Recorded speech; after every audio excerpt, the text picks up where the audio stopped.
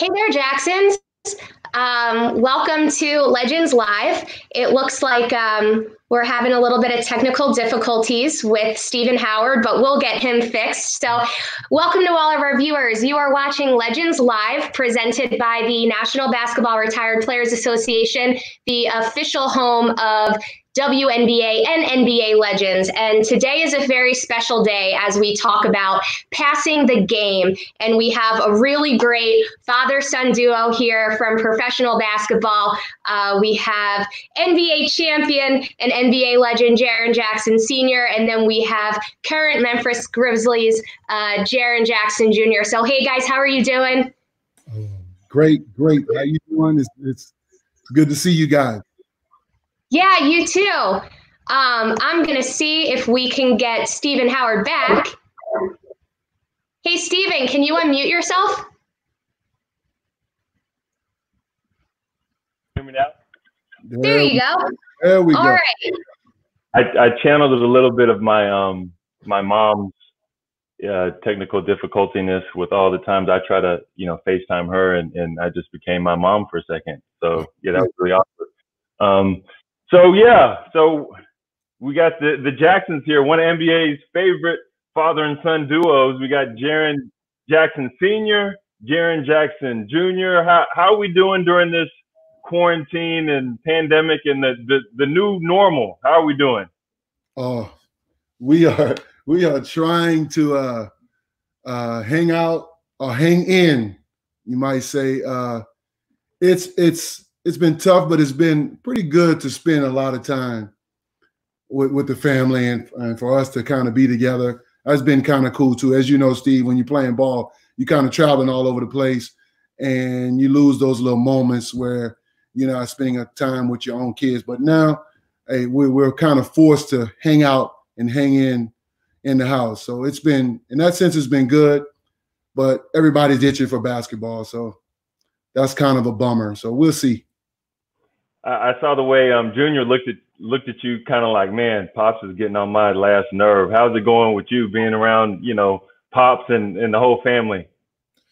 Yeah, no, like you said, we've been around each other so much. It feels like I'm in grade school. So, I'll go back and forth to my place and their place. So I get a little break sometimes, but for the most part, I'll be kicking it with them, and it's been fun though. I mean, we get a lot accomplished as a family. We play a lot of card games.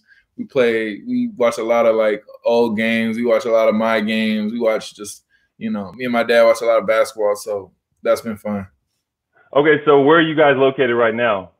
So we are in Memphis right now. Okay, you're in Memphis. Okay, yeah, we're in Memphis. So we're kind of not going anywhere. It's his house. His house right. in Memphis. His house. So yeah. Okay. So yeah. So my son has his own place. But he feels like hanging out with us. I'll come kick it. Might as well, when he wants to eat well, we know where he goes. Yeah, eat free. Yes, he comes out. He comes out and hang out with mom, hang out with grandma and grandmama. I better say that. Yes, and we all get a chance to kind of smile and have a good time, man. You got to think of all the little old games you used to play when you were a kid, trying to occupy yourself while you're in the house. At the same time, find a way to make the house spick and span clean. So when you guys are playing cards, how's that go with two ultra competitive, guys, senior and junior? Who lets the competition get too much of themselves and just like loses themselves? Which one of you is that? It's just like some people, like there's always rules in cards, and sometimes people can tend to forget the rules and go off.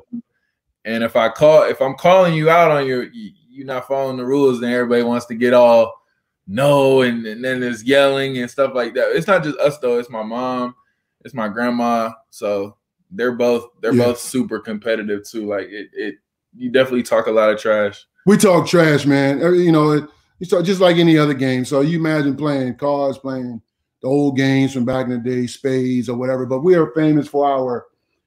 My son introduced the presidents to us. Nice. Kind of like Uno. You know, it's a fun little game, man. And we've been kind of, you know, occupying our time for sure, playing those games. And we'll play that. We'll put on a movie, put on Netflix, put on. I mean, binge watching Netflix stuff, watching CNN. Everybody's watching CNN, so it's got to find a way to occupy your time, and sometimes it's tough.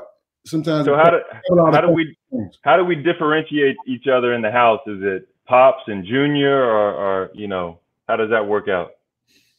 I mean, shoot, you can just, in the past, you could just tell by tone of voice. Usually it's like in terms of someone calling us.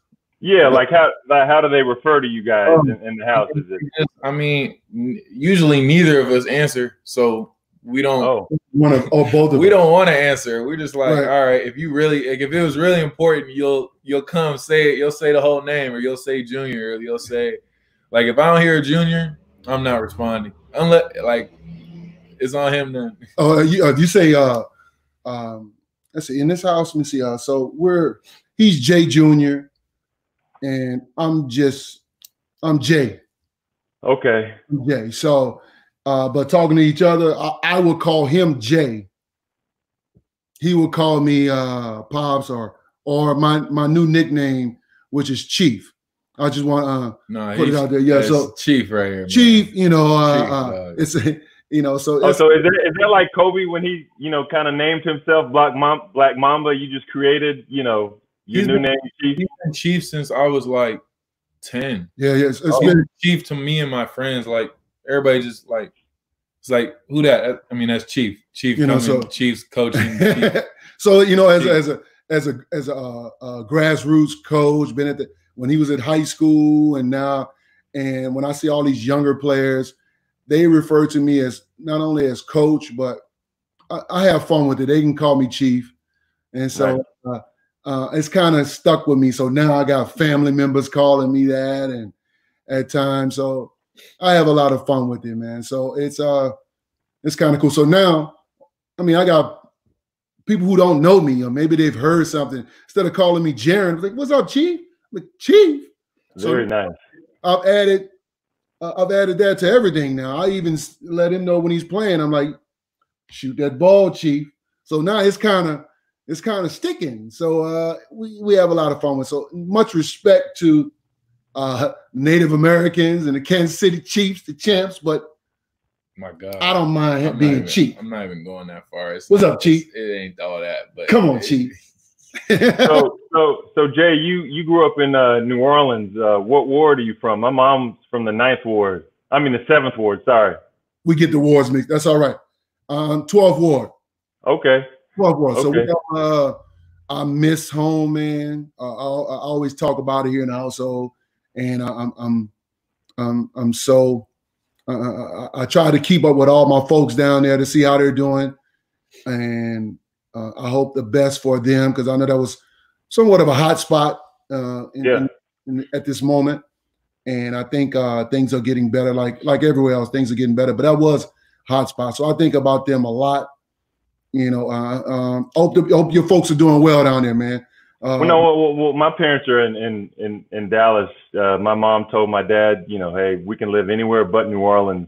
So, you know how that is. Love to visit, but you know, living there is different. Now, speaking of home and growing up in New Orleans, how did you get introduced to basketball, senior? Just to the senior. Oh man, we've been. I have a large family full of ball players, man. So it was kind of the thing to do back in the day, playing ball. So I mean, I played that since I can remember. I mean, but it was back in the day. It was instead of the little basketball goals that you go and purchase for your kid, put in the driveway. No, it was old school. It was the bike, the bicycle rim, and you take folks out, nail it up on a tree, and that's the hoop. And you never had any nets. You know, you had that type of atmosphere when I was little. So I think those are some of the stories that I got to continue to tell my son about how it was. You know, these young kids got blessed to have your typical nice basketball goal in the driveway. I didn't have a way. The driveway is out. All right, we played on the street, you know. Yeah. So we had to let the cars go by before you take the next shot. So it was cool. But I mean, I played since I was a baby. My whole family, all my older brothers, they played. So and that was just the beginning, man. So basketball was kind of in our family. So playing in the NBA, then you have a son. So obviously there's going to be a lot of pressure of having a son following your footsteps. And then there's going to be the comparisons. That's always going to be there for people. So how did you introduce Jaren Jr. to basketball? And how did you keep it fun without all that pressure and comparisons that come with being the son of an NBA great? That's a good comment, man. I always wanted to make, when introducing the game to Jaren Jr., that he enjoys it and plays and have fun with it. And, as you get older, the further along you go in the game, the harder it gets. The more competitive it is, more pressure. Absolutely. So it's no longer the innocent game that you played when you were a kid. And so I'd say that to this day, for him to have fun playing, even when he's in the pressure situations. But I mean, what do you do, Junior? Just to have fun with the game. I try to just say. I mean, I like it anyway. Like I was fortunate enough to love it on my own. So there wasn't any like problems. I didn't really. I didn't force it on you. I mean, he didn't force it on me. I tried a bunch of weird sports before I tried, or while I was doing basketball, I was doing a bunch of stuff like during. So like I didn't probably stick to just basketball until like middle school, and then it was just basketball because I loved it more than everything else. But no, I was pretty much chilling. I didn't really have that much pressure from him. It was probably pressure from like others to be great. But yeah. At the end of the day, I want to be great too. So everybody's kind of on the same type of time. Like I'm not worried about pressure because I want to be great just as badly as other people want to see me be great. So it's cool. So Junior, when did you learn that your dad was a big deal? When was that? And what did that feel like? I knew in like grade school, just because everybody wanted it. Like I would change schools pretty often, not like very often, but like enough where if I got to a new school, I wouldn't tell anybody my dad played like basketball because everybody was just gonna be like, oh my God, like everybody got something to say, and then everybody want to come over to the house because the house was big, so stuff like that. Like I just knew like. I kind of had those good snacks. Yeah, like I never resented that. Sometimes I was like, man, dude, like everybody love you. Like I think I thought that like once or twice early on because everybody loved Chief, man. Everybody whatever. But that faded after grade school, and then it was just whatever. I didn't love him in college. I'll just throw that out there right now because he played. There was nothing to love when he was with the Hoya Paranoia. But it was respect though. It was a lot of respect because that was the days when I think the Hoyas and the Blue Demons we were strong, man. The teams were very good, man. So no disrespect to the squads these days, but that was the good old days, man, when college ball was just incredible. And I try to share that a little bit with him, although he can throw Michigan State in my face, right there and how well they played. He can throw that in my face a little bit, but I can sit here and tell you, we're just, come on, our squad, my squad at they're grimy. Georgetown, they're grimy. Y'all hey, grimy. Check this out. Myself, Alonzo Mourning, Mutombo. Now you met those guys already, right? Imagine that they're old. Yeah, they're old now, of course. But imagine those guys. I'm on the team with them, with my man Charles Smith, the point guard. No, I had my homeboy Dwayne Brown. It's a good team against Michigan State. Yeah, y'all just wouldn't win against Miles Bridges and the crew. We were just out talenting you. No way. Come on, man. Georgetown, Michigan State. You'd have to play so hard, man. It'd be your championship game. I'll tell you this. I wouldn't have to guard you. Don't matter. Well, you bringing up something interesting though, because senior, you played at Georgetown, like you mentioned, when they were at its apex, and for me, you played on the iconic Georgetown team. You just missed playing with Ewan by 1 year, but like you said, you played with Morning, Mutombo, Gateway, Williams, and those teams were super talented.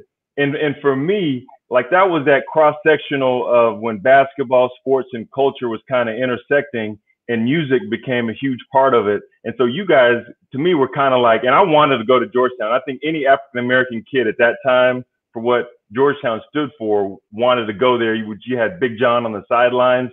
And so you guys, to me, were like Public Enemy. Like, y'all didn't take it from anybody. Y'all were dishing it.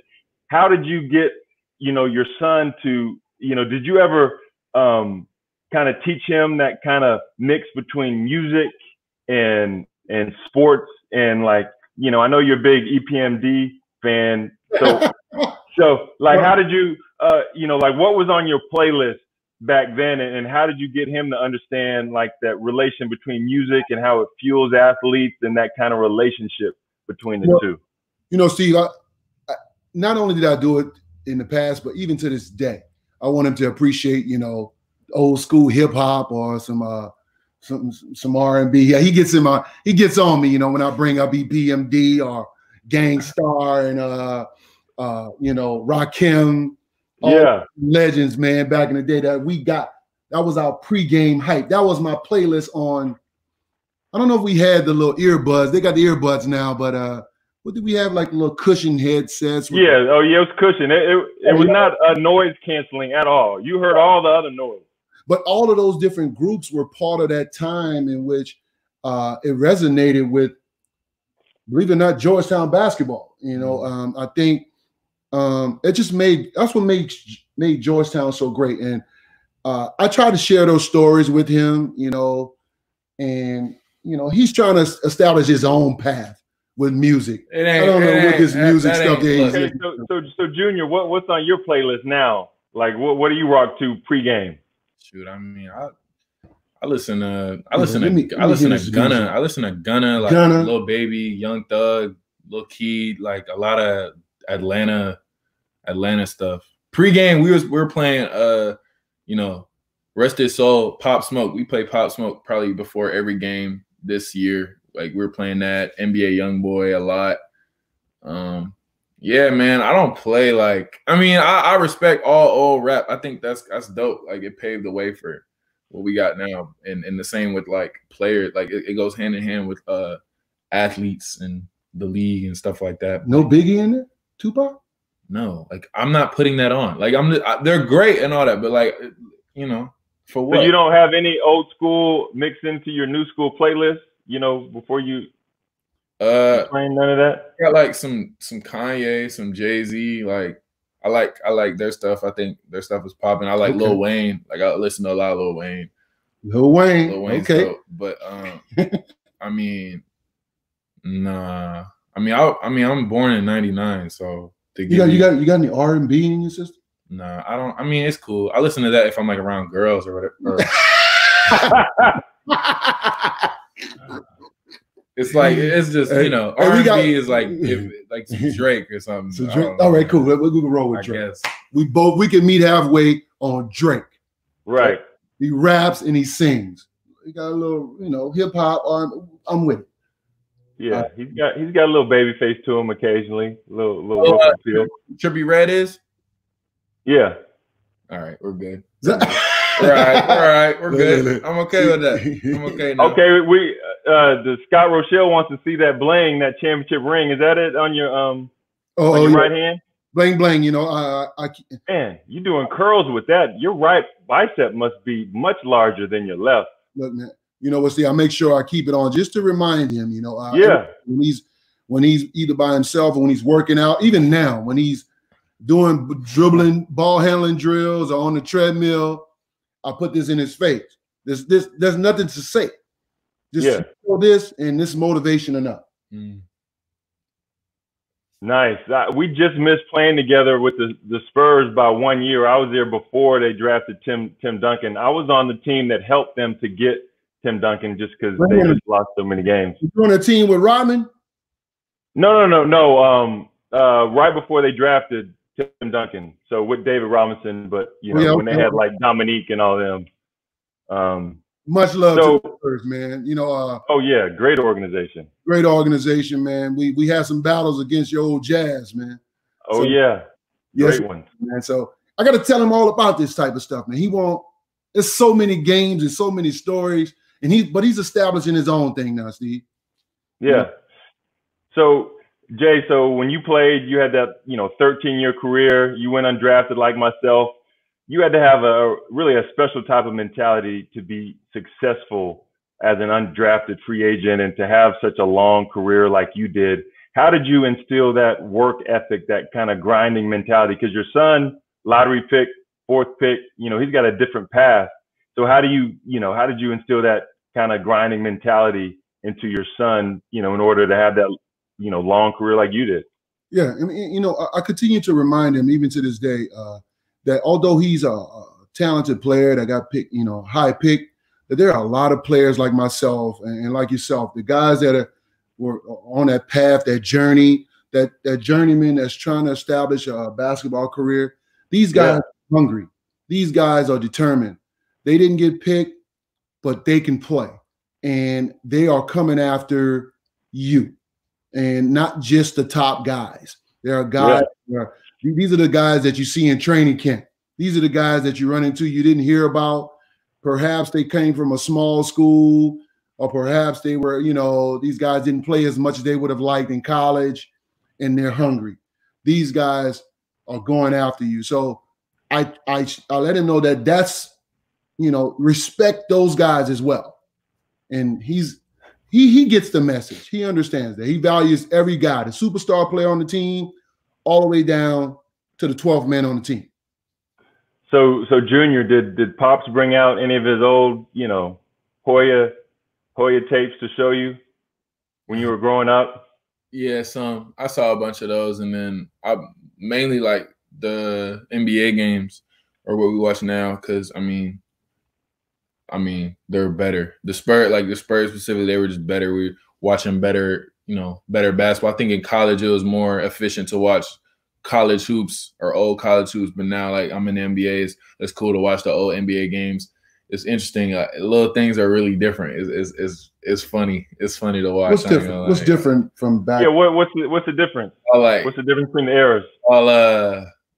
What's that? Y'all like crab dribble up the court. Y'all don't just dribble up the court. Y'all like, y'all like turn your back to the defender all the way up the court. Like, we carry the ball? Oh, I'm saying y'all. That's because they could hand check, and so you'd have guys like Derek Harper that would literally push you the way he wanted you to go. So you had to back up. I don't really see that now. It almost looks like y'all are posting up all the way down the court. But yeah, right. Like I've seen even the great handlers, Isaiah Thomas, they would turn their back to the defender before they even get across half court. I just thought that was so funny. You don't see that now. There's not as much pressing now, and even if there is, it's one move. I'm going by you. If you touch me, you're going to call for a foul. Like you can't really, Are you saying there's no defense in today's ball? Is that what you're trying to say?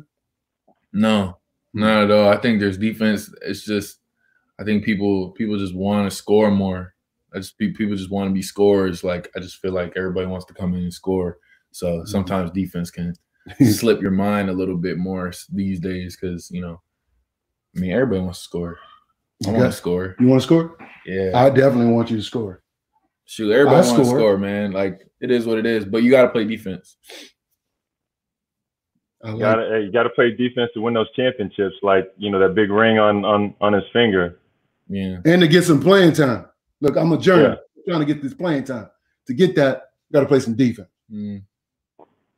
So what are some other differences like the branding? Because like they were talking about before with the NBA Cares being different. Branding was a little bit different, when we played. Now it's, you got guys with their social media presence. Talk a little bit about the difference in branding. You gotta just embrace like everything that comes with like the position you're in. Like, not everybody gets to play basketball at a high level. And now that everything's on a phone. So like, I mean, from social media to speaking out on things, from the good it can do just as much bad if you don't handle it right. But if you're handling it right, you're handling your business, you can build your brand and build who you want to be known as, and do a lot of things that can prepare yourself for, like, even when you retire, and having an outlet to do other things. And, you know, little by little, you just find more interests, and you're letting like, it creates a lot of fan dialogue, a lot of good fan involvement. It gives them an outlook on, you know, what other things you're doing, like what you're doing at home, how you relate to them a little bit more, because they only see you on the court. So it's all fun. I'm in that generation, so it's easy for me to say that. It's just kind of all I know. Like, I mean, I probably had an Instagram since it came out in like middle, like 6th grade, 5th grade, maybe. I probably have the same Instagram since then. What happened to Snapchat? I still have that. You got that? You on Facebook? See, look, you don't even look. Look, you don't know what I'm talking about. All I got Twitter. Exactly. You don't need anything else. It's nothing for, look, no disrespect. All y'all, it's okay. I'm saying, you know, stay on Twitter. I got Twitter too, but like, you know, I can't get Instagram. I mean, you can. You got some other stuff that's out, man. You got to help me with that, June. Nah, he's okay. We ain't got nothing to post. So how did your dad help you with all those things, like the branding and the different things that you're gonna experience when you get to the NBA? Like, how did that experience that he had help you? I mean, he just keeps me focused on what's really important, which is working on your game, being focused, learning, being a student of the game, being grateful for like everybody who came before me, and know that, you know, basketball at the end of the day is what we're put on this planet to do. So, you know, it just keeps me focused on basketball, and that's the most important thing. And yeah, I mean, you know what? Basketball. Part of me, as he describes, as I'm kind of old school. You know, when it comes to this social media or this internet stage, I'm not that old school. I would love to him to make sure he's careful with it as well. Yeah. Understand how to manage his social media. He mentioned what he says and what he shouldn't say, and he's done a great job with that. He understands it, and I think it's a lot of positives to it. Reaching out to his fans and having people following him, I just think that's great. And you can communicate with people. So I'm learning more and more, and I appreciate it, and I know he's doing the same. So as long as he's got a good head on his shoulders, so he'll be fine, no matter Instagram, Twitter, he's fine with it. So Junior, was there one thing that your dad told you as far as like, look, this is what you need to expect when you get to the NBA, that one day you were playing or you're in practice or something, and like it came true and you're like, man, Pop said this was going to happen, and it happened. Did anything like that happen your first year? Shoot. I mean, he just had such confidence in what I was going to do. He knew I was going to, you know, prove myself to my teammates and my organization that I can be a staple on the team. So I think any nerves that I had were just me, like, not knowing what was about to happen. And he just had a lot of confidence. So I kind of drew off that. And yeah, when everything started flowing, like I understood what he was saying. He kind of could tell that, you know, with the right, I've been putting in a lot of work. I'm going to be ready for it based off the work I put in. He's seen the work I put in the summertime. I don't think anyone worked harder than me, in my opinion. And I just, you know, went out there and tried to prove it. Same thing the summer after that. So his confidence in you translated into your confidence growing. For sure. It definitely helped. I mean, I think confidence only, you know, can take a hit if you just aren't aware of what's happening. And now that I've experienced the league a year and another year, I'm learning the different things, the different norms of the NBA that kind of help me settle down and really dial in and focus on the game. And yeah, you know, when you do anything a little bit more, it's comfort. So Jay, who was that for you that had that confidence in you, that believed in you, and then that translated into your confidence? Ooh, man, let me see. I say my family, I got older brothers who played the game. They always talk about how talented they were, although they didn't. I went a little further in the game than they did, but they were pretty good players. You know, you run into those guys that were. You mentioned New Orleans, so I mean, I played with my older brothers were talented players, high school, and some of them played a little college ball, but you can't tell them that they weren't superstars when they were playing. Right. That's a motivation for me. You know, I had to be at least better than them, or go on when I got on a bigger stage, which was Georgetown at the time. I must, put on a good show. And they were my motivation at the time, and I just continued. I continued that throughout my career, as you know, as a journeyman. And you got to go out and try to, get a job. That was the mindset of guys back in the day. You got to go out for a job. We coming from NBA, CBA at the time. Now you got talk about that CBA. You got all that stuff. Yeah, but now you got the G League. Well, I was one of those guys. So those I think it was New Orleans, my folks, the grind of of all your folks back home trying to prove yourself that I can make it out here. So they prepared me for the moment of competing, and now having won a world championship and now having a son to play in the NBA, it's incredible, man. So I give a little credit to all my folks back home in New Orleans. Shout out to the who that. Yeah. Shout out to my Saints, man. Look at that. Facts. Come on now. So when Junior was younger, did you train him in basketball? Yes, no doubt. What was that like? Like I would imagine, like any father, they have a son that they think that can be a good athlete, or you want to put him in the sports. You want to figure out when can you do it? How soon can you have your son or daughter, or daughter, to play? And I must have put the ball in his hand as soon as he was able to stand up. And he had and I started training from the beginning, man. But I still remember as like a 7, 8 years old, having his first basketball goal in the driveway.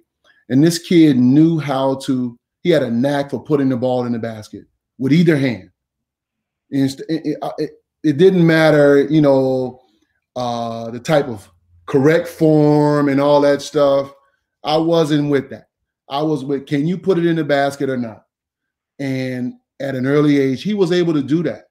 Throw the ball up to the goal just with any hand, and it went in. And so I tapped into his strengths. And that's been my motto as a coach, even to this day. Tap into the young person's strengths and enhance those strengths. And that's been my mindset towards his development. And it's been that way through grade school and now, and he's just blossomed into what we see now as a premier young big in the NBA with the Memphis Grizzlies. So it's been awesome. So Junior, what was it like having, your pops, who's also your coach and your trainer? What was that like? I mean, it was dope. I just think we were able to play a lot of one-on-one back then at the end of workouts. And, I mean, we shot a lot of threes always. So, I mean, we didn't know the game was going to go that way when everybody wants to shoot threes now. So I think it's just coincidence that I was always shooting threes at a young age just to have it in my bag. And now I'm able to show it like on the big stage. I'm able to shoot threes now. So I definitely am glad I started early. When was that time when you finally beat him? Do you remember that game? I think we have it on tape. I mean, we have it on the iPad somewhere. He tried to cheat. No, I didn't. He tried to call a foul, and my mom, we had iPads, so my mom was recording the game, and then I looked at the iPad, like I went back and looked at it, and like right there, and I was like, nah, bro. Like I didn't touch you, check ball, and then I won. And then I started talking a lot of trash for a while, like a long time, probably a couple of days. Like I was definitely talking trash because he always won. Like he always won games. Like I could never win, and It was very annoying. Steve, I knew. How did that feel when you won though? How did that feel? It was great. I mean, finally, yeah, okay, great, finally. But like I definitely was like I needed bragging rights, so I was dope. I knew the day was going to come, Steve, when your child ends up beating you, and you can't win anymore. You know, the day is coming. Will come, and when it happened, although he felt like he was feeling just great, finally winning games and beating me, I was so proud. Although I lost the game, I knew he was on his way to some great things in this game. And but you can't tell him right then and there. You see it. And he just continued that. So nowadays, I won't dare say, let's play. If I try to, like, it's more, let's get some shots up, shooting game or something like that, man. Come on. What about Horse? What about Horse? Can you still roll with him in Horse? No, he's not rocking with me now, man. He's hitting. I can't. I'm trying to shoot the little tweener. It's been a while. I'm trying to shoot bank shots. Yeah, weird tweeners. Yeah, at angles, hoping it'll affect his shot. But this dude makes shots everywhere. Hey, that's when you know it's over when you're doing that. He's trying to figure out ways. It ain't gonna work. It ain't gonna. Come on, man. Horse. That's all right. Long as the shot goes in, man.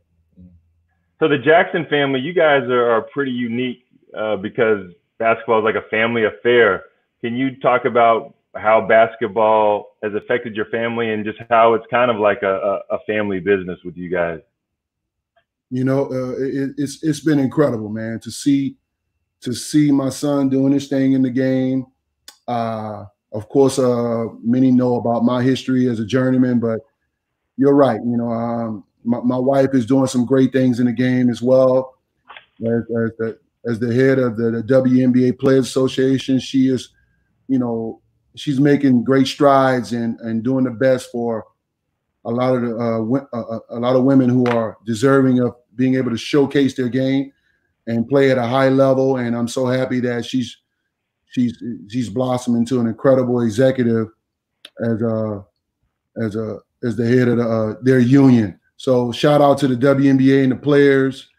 I know the NBA is ready to come back to play, hoping to come back, and WNBA players will be coming back along with them. At least I hope, and we can see some. So you're talking about your wife Terry Jackson, who was the first executive director of the WNBA. So that must give your family a lot of confidence, particularly when it comes to contract negotiations for your son, because you guys know the numbers, and I mean, you guys are kind of like royalty in basketball because there's nowhere that you haven't touched. Your dad with the championship, now your son playing now, your wife with the WNBA side. So that's a very unique experience for a family. Dog. Yeah.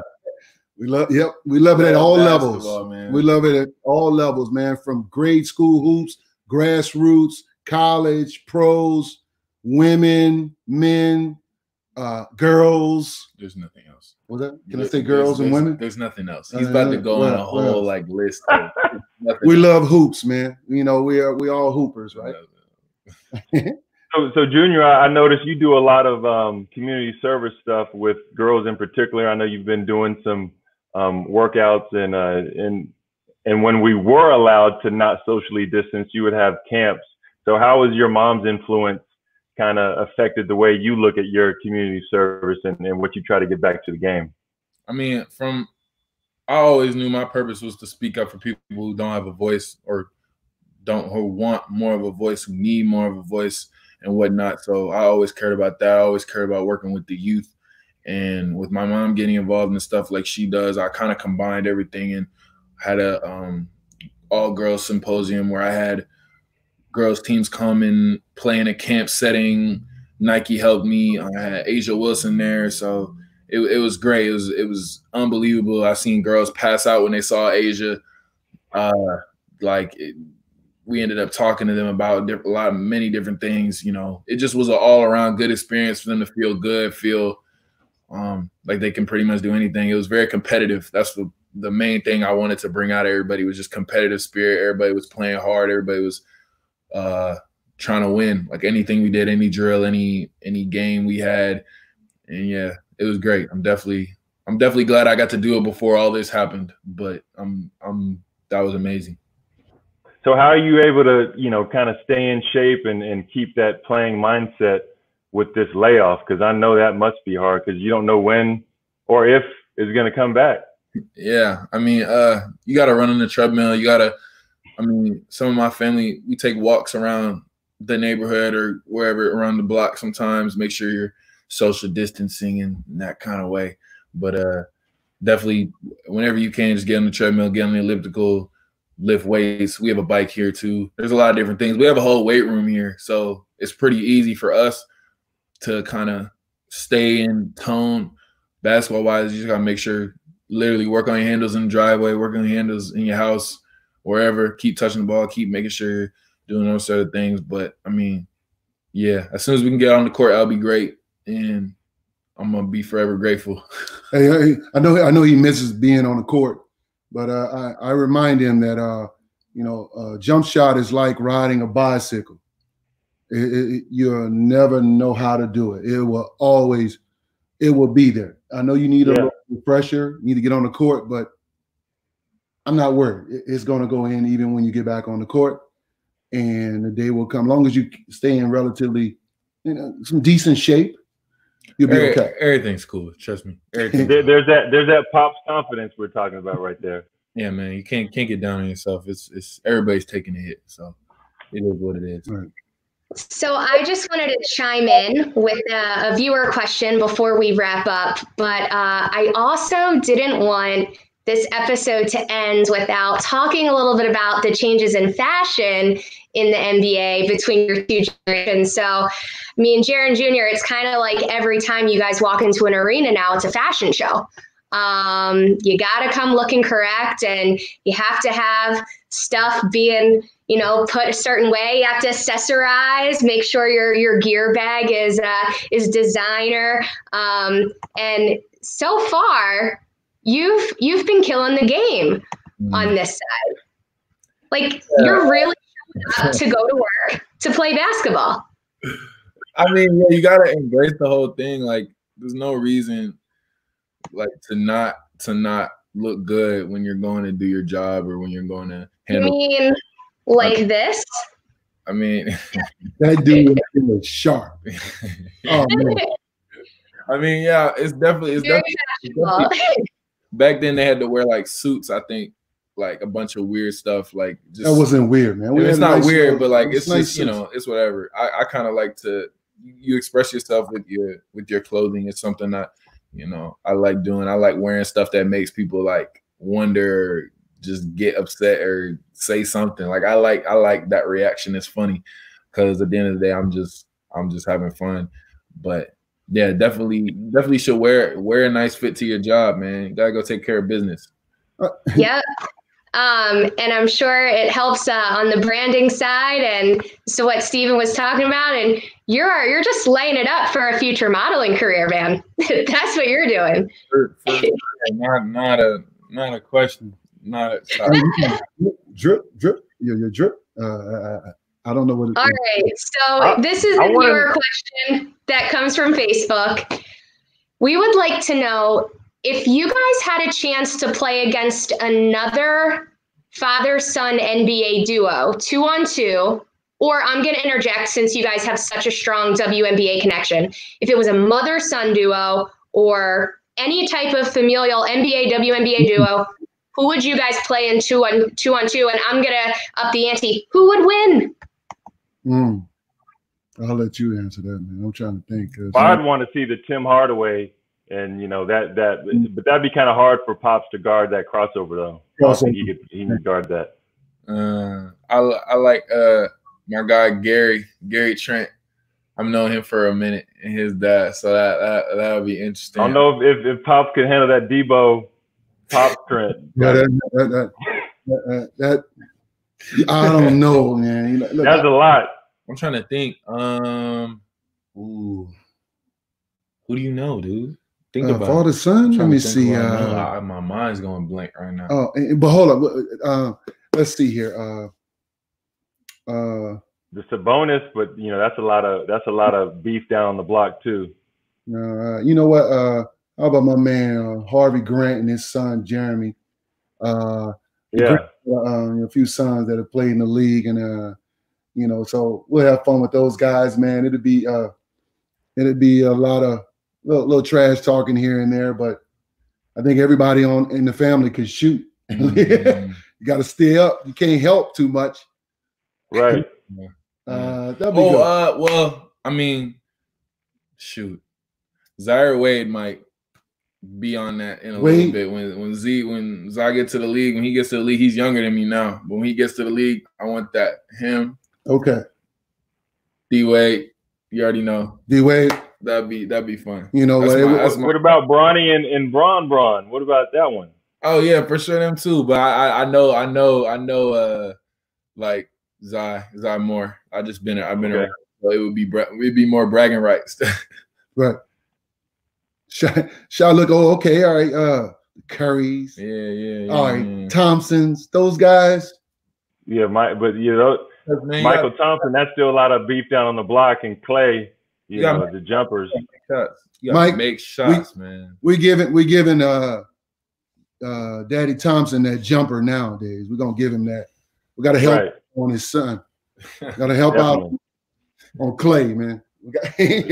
Well, speaking of fashion, who inspired the Diddy White all fashion between you two? You know, y'all came in here correct. You know, I had this shirt, and I was like, all right, like go. What do you? I told him to go put on whatever, and then like comes down with this on, and I'm like, all right, man.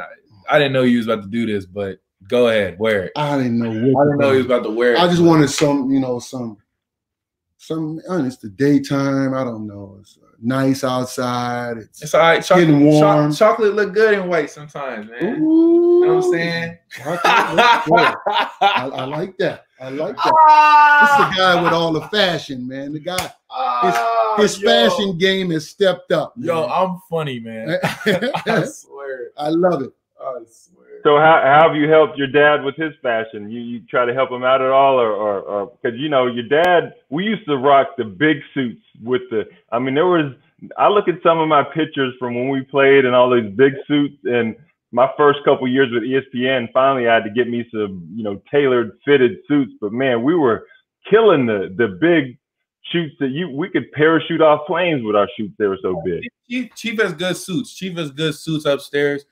Chief has some good fits, like some good sweatsuits now. I think it kind of that's where it kind of ends though. Like there's no you don't need the rest of that. Like there's a whole I think he's gonna go through my wardrobe and eliminate some stuff. Ain't no need for all that, man. When I'm like old dad in my whatever in my ways, I'm probably just gonna be I'm lying. I'm probably still gonna be Steve. What's up with these jogger pants, man? I mean they're hurting me, man.